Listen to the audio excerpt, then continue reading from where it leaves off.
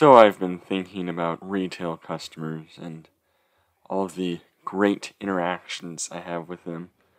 So I work at well, I guess by describing the store, I'm going to sort of give it away, but I work at an office supply store, and I work in the copy and print department. So in the copy and print department, we're making everybody's prints and banners and stuff like that, and with that comes its own, you know, uh, legion of issues, I guess you can say, because it's sort of where retail and service can combine. So it's, we have your average retail customer that will get upset over the little list of things, and on top of that, we're producing a product for them. Like, we actually create what it is that they want. So we actually are sort of responsible for, any defects or things like that. So I've had, my share of angry customers. Sometimes they'll get pissed because we didn't do an order correctly, and some of them are more understandable than others. There's one who came in and he was very upset that we didn't do his custom stamp correctly. There was one letter off from what he had ordered, and it was just a simple typo. It was my fault. Which, yeah, that's my mistake. He wasn't super understanding, though. He was pretty upset, but, that sort of falls under the understandable umbrella category. There's one, though, who ordered a large foam-mounted poster, and in the corner of so a foam-mounted poster, it's, you put your poster on, like, sort of a yard sign material, except it's a little thinner. So the corner of the yard sign material was a little scrunched up. The poster itself looked perfectly fine, but because that corner was just imperceptibly scrunched up, she wanted us to redo it. And there's certain policies with when we do and do not redo things, and unfortunately that fell under the redo category. So we had to redo the entire thing because of the one scrunched up corner. So again, the product would have been functionally identical. Hardly anyone would have noticed, and if they did, who cares, But no, that warranted a redo. So you'll have people as unreasonable as that. The other, sort of type of unreasonableness, I guess you could say, would be how soon they want their order done. You have these wonderful people who come in and they want 5 copies, and is it okay if I do that right now? And it's, it's like, of course, absolutely, that can be done super easily.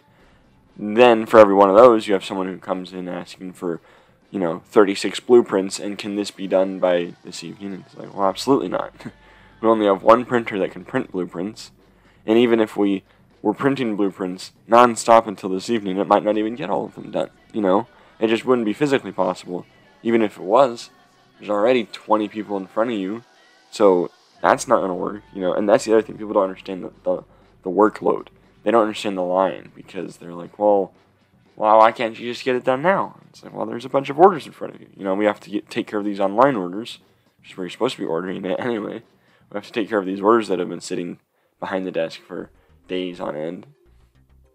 But I guess the whole thing has made me realize, just like, I think the vastness of society and humans in general is often, like, you don't often appreciate it, Because for every customer that comes in, and maybe I know their name because they have a rewards phone number, but, for every one of those, there's, well, not for everyone, for every, 20 of those, there's maybe one you have sort of a human interaction with.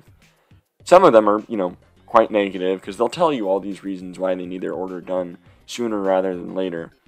And I think the tough part is that sometimes you do have to be kind of, just not empathetic at all. You can't make exceptions for some people.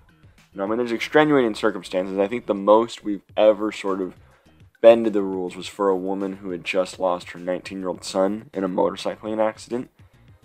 But that was, that's as far as it goes. There's some people who, well, I need to make this deadline by whenever, and it's like, well, we're sorry, we can't help you. We have to, go by the order that things came in.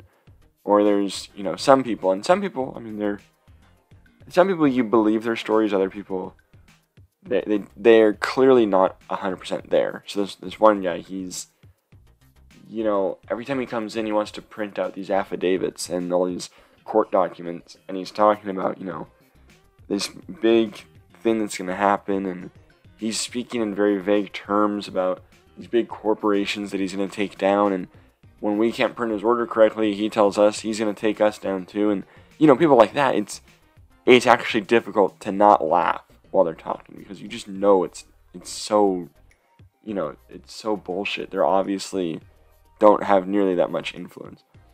But for some people, it's hard to tell them no, I mean, there's some people who clearly need the help, and it's like, well, there's not much we can do, I mean, there's this, and sometimes I guess I don't feel so much sympathy because they come in, right before their deadline, and they ask the world of us. And it's like, that's not going to happen. You needed to come in a lot sooner than that. But I guess it just, makes you think about, you think about yourself and all of your struggles and your dreams and aspirations. And it's really just mentally impossible to multiply that by the 300 million Americans, because 300 million, what does that number even mean? I mean, it's already difficult enough to fathom the however millions of people that live in the greater Seattle area, but beyond that, 300 million, I mean, you can't even begin to, because really, your mind isn't equipped to think about a number of that scale, because in a practical sense, you never need to deal with it, you can think of, really, I think the last number you can really have a solid grasp of what it means in the thousands. Once you get to 10,000, you start to slip from, really understanding it. And I think much beyond that, it gets even more difficult, because there's numbers like, 100. You can easily imagine 100. But if you get too far beyond that, then you're going based on that 100 number. So I think, 10,000 is definitely the last number you could easily grasp, because that's 100 multiplied by 100, but even then that gets pretty mind-boggling. So I guess it's on top of that, trying to fathom all these different people. It's interesting to see that some people sort of have an intuitive grasp of that and will say, if this could get done by next week, that'd be great. And we're like, oh, well, we can get it done in 48 hours. Yeah, and they're so appreciative of that, and they think it's the greatest. And there's other people who, they want it done now, and they want it done immediately. And I even had one guy tell me, he's like, I explained to him that we have a queue of people in front of him. And 9 times out of 10, when I say that, there's pushback. They don't understand it, or, well, I thought we could get it done and blah, blah, blah, or I've been here before and whatever, well, sure, you've been here before. You're probably here in early July when we literally have nothing going on, or you're probably here right before a holiday apart from Christmas, where people don't really care about what they're printing, so there's not a lot of jobs, so we can get things done right away. Yeah, you're probably here at a different time, but things are different right now. It changes day to day. I mean, I'll come in one day, and they'll say, hey, we're at a 48-hour turnaround right now. Make sure to tell the customers that. I'll come in another day, and they're like, yeah, we really don't have much to do today. And customers just, some of them just don't grasp that. And even if they can sort of mentally understand that there's people in front of them, there's still that element of denial that, well, but I need this, as if the 20 people in front of them don't need their orders. And of course, yeah, there is a bit of need versus want. I mean, maybe in a perfect world, there'd be a different line for posters and banners than for legal forms and documents, but I think back to the whole thing of, well, you just should have come here earlier if you could have. And if you can't, there was one time this woman had just gotten all these forms she needed printed out for, a court hearing or something, and she had just gotten them 30 minutes before coming in the store and needed them the next day. And it was 500 pages. And so I told her we couldn't do it, and she's like, well, I need these. And so, sometimes there is a breaking point. Don't actually try this, but if you're annoying enough, we'll either kick you out of the store or just get it done. And then when she explained that she would only gotten it 30 minutes earlier, I was like, oh, okay, well, that makes sense. You really couldn't have done anything better to get here sooner, so that's whatever, but I guess looking at some of these people, like I said, there's so many of them that you just don't really interact with that much. You just kind of get what they want and, get them moving along. Because most people are sort of in that neutral territory, maybe a little bit, neutral to selfish a little bit, hey, I want this and I want it done now. and you just get their order done for them, and you give it to them, and, you know, they're on their way, and you never really have any other interaction. Or sometimes when I'm working the cash register, you know, it's the same thing, and all they really care about is getting their rewards points or things like that. And I mean, you say the things like, oh, have a nice day, how's your day going, but those things don't really, you know, mean a whole lot. I think a couple of times I've actually, you know, remembered an interaction was this one guy I remember in particular who's really cool. Like, I was just getting his stuff checked out, and our computers are really slow because they were made in the 90s. So while I was loading, he just says, you know, he starts talking about the crypto market. And I'm not even super into cryptocurrency, but I guess he could tell, you know, we're both guys in our early 20s, so that's, you know, somewhat of a topic of interest that's actually, you know, of interest. Instead of, oh, how's your day? Or, oh, how's the weather? You know, stupid things that anyone can relate to. You know, this is something that could be sort of exclusive between us. And so I think those kind of customers, they're like the golden people.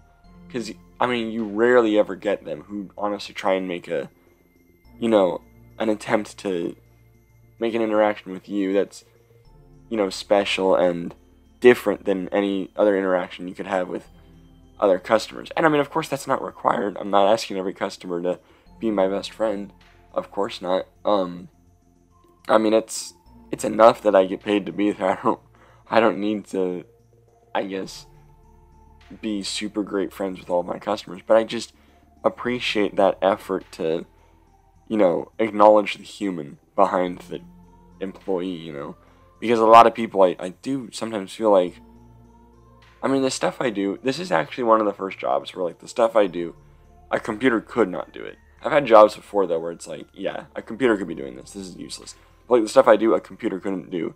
But it's still, like, dealing with all of these customers. Like, sometimes, apart from my name tag, I'm like, am I even there as a human? Or am I literally just, like, an obstacle in between them and their product, you know? And I thought of these existential thoughts probably, you know, concern me a lot more if I wasn't getting paid. But and that's the easiest way to just shrug it off as well. Hey, I got paid for being here. You know, you could sit down with a customer for an hour and listen to their story and why they need this immediately. And, you know, finally they get out of the store and you think, well, that hour was wasted. Well, at least I got paid $16 for doing that. So that's not bad. But, you know, for all those customers, the very few that, you know, sort of make that personal connection, and I guess that's the you know, a bigger insight into all these people's lives. Because I'm sure for all the annoying customers, you know, it's so hard to imagine, but it's like there's people who, I mean, I sound horrible saying this, but, like, there's people who value that person. Like, they're loved. And, you know, they probably love other people as well. And, you know, even though they may be really annoying to deal with, it's like, they probably don't act that way, you know, to other people. I mean, maybe they do, but it's probably not in the same magnitude, you know, because they probably have the same thought process that I do, that, well, I'll never have to interact with this person ever again, so what's the point of being, you know, super friendly and trying to build a relationship? Like, that's, you know, I don't need to do that. And I certainly am guilty of feeling that way sometimes, you know. I mean, there will be customers who are asking for a lot of insane things, and honestly, some of them, you know, it's like, yeah, I might be able to do that, like, you know, I could help you with this or that, but it's just easier to be like, well, no, we can only do so much, and just get them on their merry way so you don't have to deal with them anymore. I can just remember one day, you know, coming home from work and looking out my window, and there was just this guy working. I think it was like well, it wasn't an auto shop. It was like this little lot off the side of the highway where they had taco trucks. Well, I guess just food trucks. And there was like a main building in the lot, and this guy was just right outside the main building. It looked like he was cleaning up the front of it, you know, because it was probably 8:30 at night, or 8:30 p.m., so it was closing time or whatever.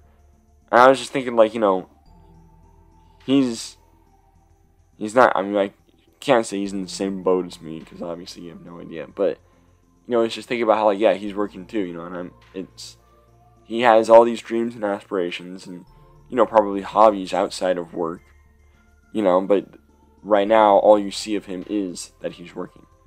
You know, I mean, when I tell people what I do, you know, the first thing that people, specifically adults, grown-ups, are interested in is what I'm doing, which is, working at where I work. And I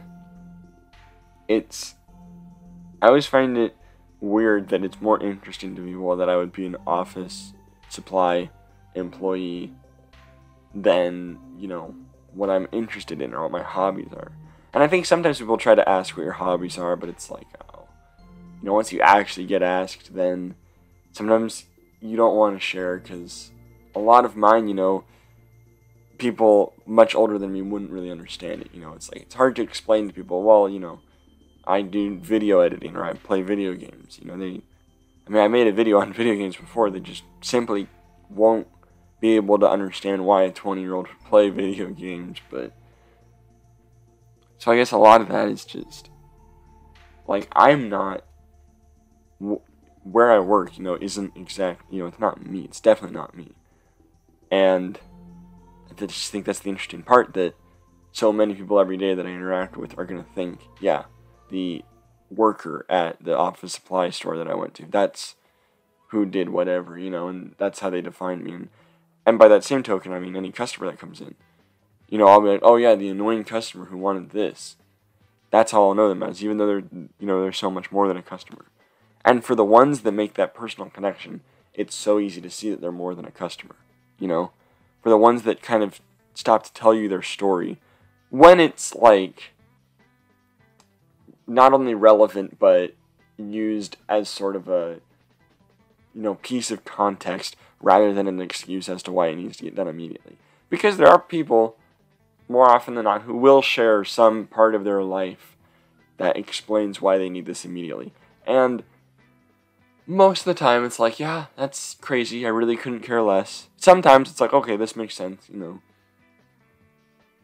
But I guess for all those people, that's, where you start to realize just how many people there are who have these, because, and it sounds so stupid to say, oh, I didn't realize there was this many people, but, you think about all the people you've ever interacted with, and once you start working in retail, that number goes up dramatically every single day, because, whereas you think about how many times you go to a store in a given week, right? But imagine that you are on the other side of that interaction for 8 hours a day. Then how many more people will you interact with, every day, dozens of people. And you multiply that over every day that you work for weeks, and you multiply those weeks over all the different weeks you work, And the number, it starts to get insanely large. You start to realize that you've interacted with so many people. Some of them are repeat customers, and maybe some of them are actually people you knew. This one guy was, he was the father of one of my friends in high school, and I recognized him by the last name, and we had a great connection over that. But I guess the more and more you start to interact with people, the more and more you realize, this is the world. There's millions and millions of people all wanting, all focused on what they need and want, and there's a very select few of them who aren't getting paid to do this, by their own, is it volition? I don't know if that's the word. Basically, by their own will, as the customer, they make that effort to get to know you, or to make some quick personal connection. It doesn't even have to, mean anything or go anywhere. It's just the fact that they tried, and the fact that they found something that they thought was in common between you and that person. That, I think that's where, I don't know, in a way that sort of gives me hope for humanity. Not that I had ever really lost it, but the fact that there would be people like that who would, care enough to take, not really time out of their day, but to just, to focus their energy on someone else. Because in the haystack of just dozens of customers focused on what they want, and a lot of times you can't blame them for focusing on what they want. Everyone, that's the other thing, is it's not necessarily their fault. Everyone is living their own life. Their priority is whatever, it's going to be themselves. But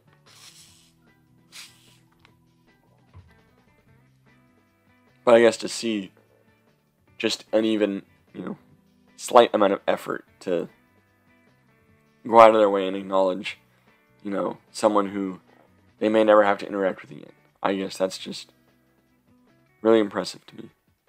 It certainly makes my job a whole lot better. I wouldn't say easier. Well, I mean, my job's pretty easy as it is. I can't complain. But it certainly makes it a whole lot better. Those moments. Because, I mean, well, do they really make it better? Yeah. I mean, I've worked there for 2 months. I've meet dozens of people every day. And of all of those, at least hundreds of people, there's only a select handful that I remember because they made, that interaction with me. So that's my thoughts on retail customers and the whole retail experience as a whole. This is part 2 of my Armando Rambles series. I don't really have a solid idea for what I'm going to do for part 3. I kind of already knew that I was going to do drugs and religion, and then I was going to do retail customers. I might do an even lighter topic next time. But yeah, leave any comments down below. I might, if, as a suggestion of what I should do, I might check it out. But thank you so much for watching. Make sure to join my Discord server, and have a great day.